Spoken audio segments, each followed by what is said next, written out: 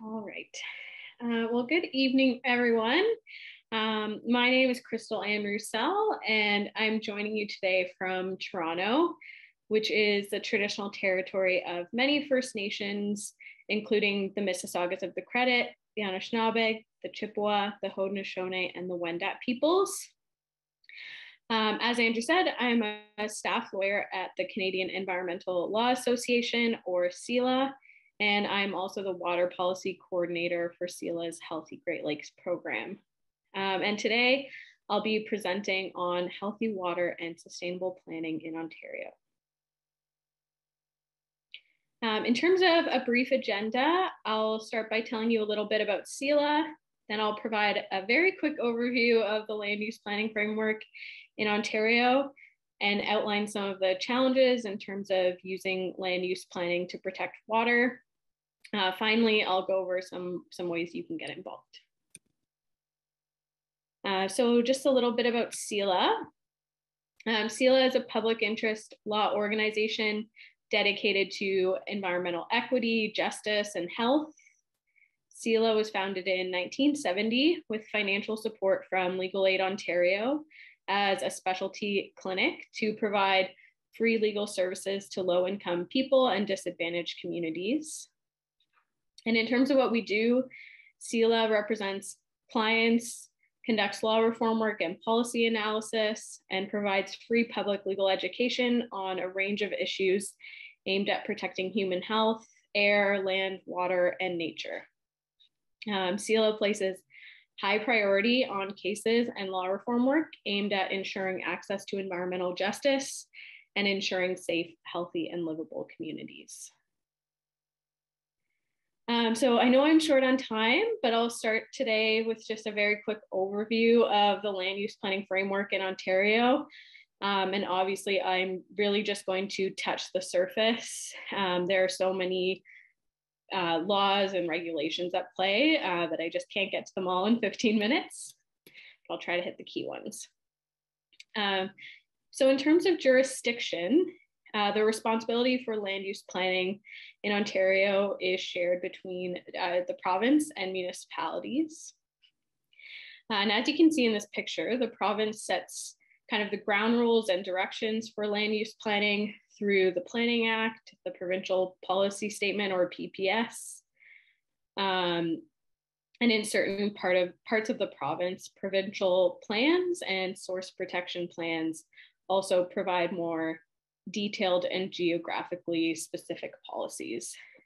And then on the other side, municipalities and planning boards implement the province's land use planning framework by preparing official plans and zoning bylaws, and by making land use planning decisions such as approving subdivisions or granting consents. So I mentioned that the Planning Act, the PPS, provincial plans, all kind of set the ground rules for land use planning. So I'll just spend a little bit of time going over each of these now. The Planning Act is the basis of Ontario's land use planning system. It defines the approach to planning and assigns or provides the rules of all key participants. The Planning Act is the legal foundation for key planning processes such as local planning administration, development control, land division, and so on.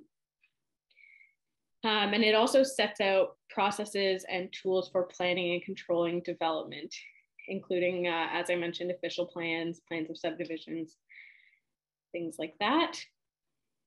All decisions under the Planning Act must follow provincial policy direction as set out in the PPS and provincial plans.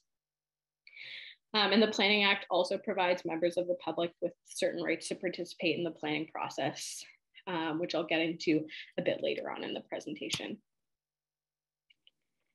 And the Provincial Policy Statement, or PPS, is issued under Section 3 of the Planning Act and provides policy direction on matters related to land use planning that are of provincial interest. So as it relates to water, the PPS includes direction on a number of matters, such as stormwater management and the wise use and management of natural heritage features and water resources. The Planning Act provides that all municipal planning policies and decisions must be consistent with the PPS, which means that municipalities are given a certain degree of discretion in terms of deciding how to best achieve policies in the PPS.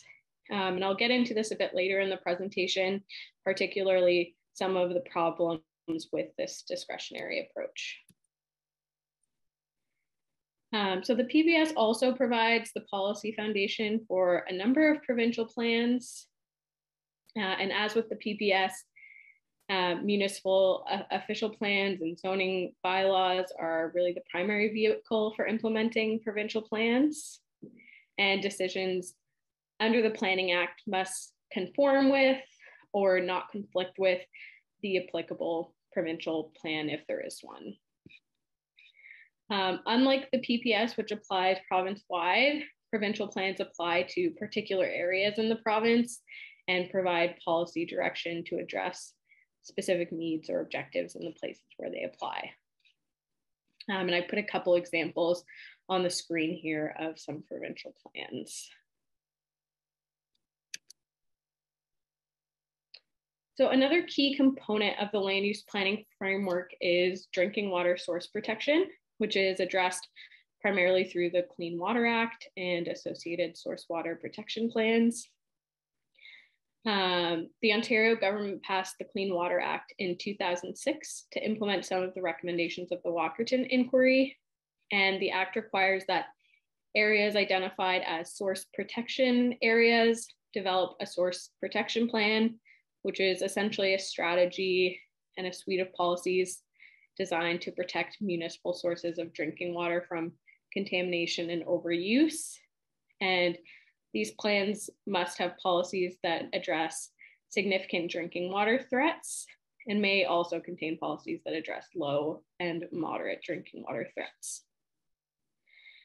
The Act requires that all decisions under the Planning Act must conform with significant threat policies and designated Great Lakes policies set out in source protection plans, and they must have regard to other policies set out in the source protection plan.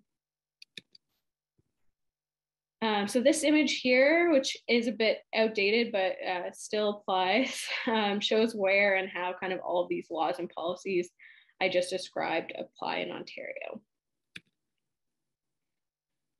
So what are some of the challenges we see on the ground in terms of actually implementing these laws and policies to ensure that water is protected?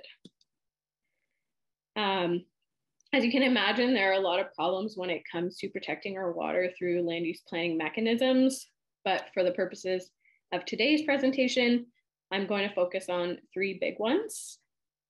First, as I mentioned, land use planning decisions are highly discretionary, which often means they are ill-suited to ensuring water is protected. Second, the role of conservation authorities in land use planning has been constrained in recent months. And third, there has been a drastic increase in the use of ministerial zoning orders.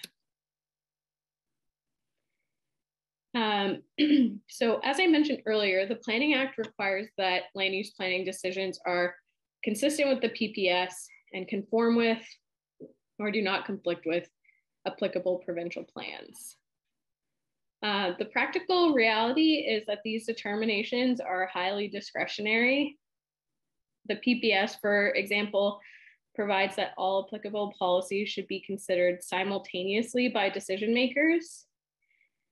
In CELA's experience, the aim, scope, and complexity of these policies often makes it really difficult to do so, particularly if a planning matter involves competing or conflicting policies, which they often do. And further, the evidence put before decision makers about potential environmental impacts of a proposal is often one-sided as it comes from the proponent. So as a result, the decision makers often do not use their planning powers effectively or at all to secure the protection of our water. CELA often represents clients engaged in land use planning disputes where municipal authorities have failed or refused to exercise their Planning Act powers in a timely and reasonable manner to safeguard local aquifers, for example, used by residents for drinking water purposes. For instance, SELA recently represented the Trout Lake Campers Association after the Lakehead Rural Planning Board approved an application to operate an aggregate pit beside a residential and recreational area at Trout Lake. In this case, we raised serious concerns about the sufficiency of the environmental evidence put before the decision maker at that time, about adverse impacts on nearby wetlands and the lake, and about the potential for well water contamination. And one of SELA's main arguments was that the board focused solely on provisions of the PPS that support aggregate development and failed to balance or consider other relevant provisions, such as those that require development not to impair water features or require sensitive surface and groundwater features to be protected, improved, and restored.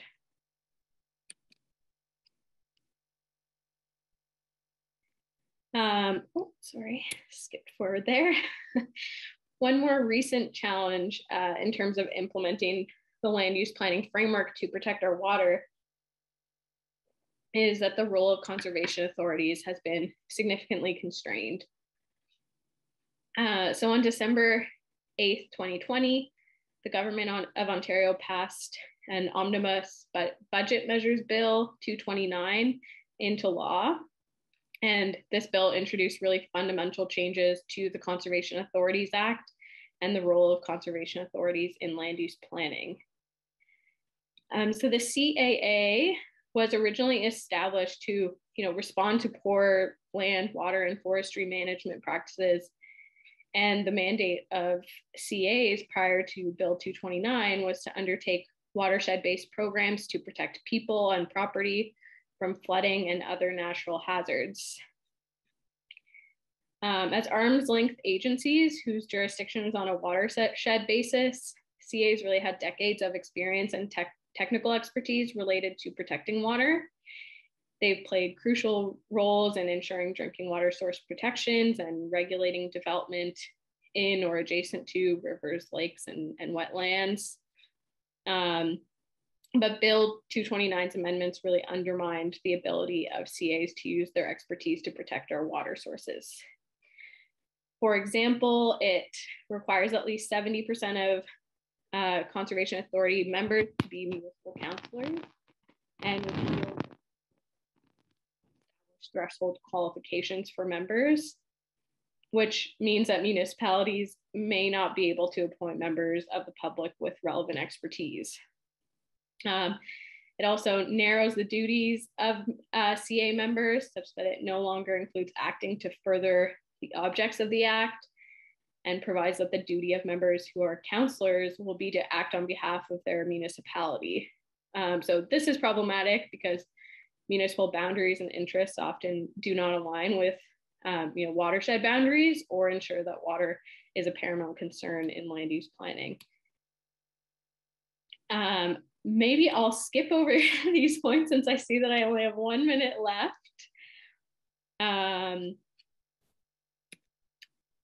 So finally, the last challenge we're seeing is that the increased use of ministerial zoning orders has really presented significant challenges in terms of protecting our water.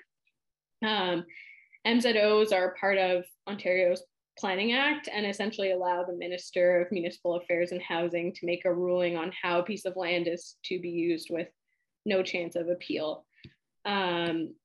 MZOs were originally intended to be used only in emergency circumstances or to kind of quickly advance a major initiative of provincial significance. However, the current government has been using MZOs much more frequently to circumvent the land use planning process and then push development forward. So obviously the problem with this is that MZOs override the local planning process and do not really allow for consideration of all necessary issues, including source water protection and the protection of our natural resources. So maybe I'll skip over these slides too about how you can get involved. And so that'll bring me to the end of my presentation. So thank you so much for having me today. And if you have any specific questions about my presentation, please don't hesitate to reach out at the email address on this slide here. And you can also check out CELA's website and the website for the CELA Foundation at the links on this slide.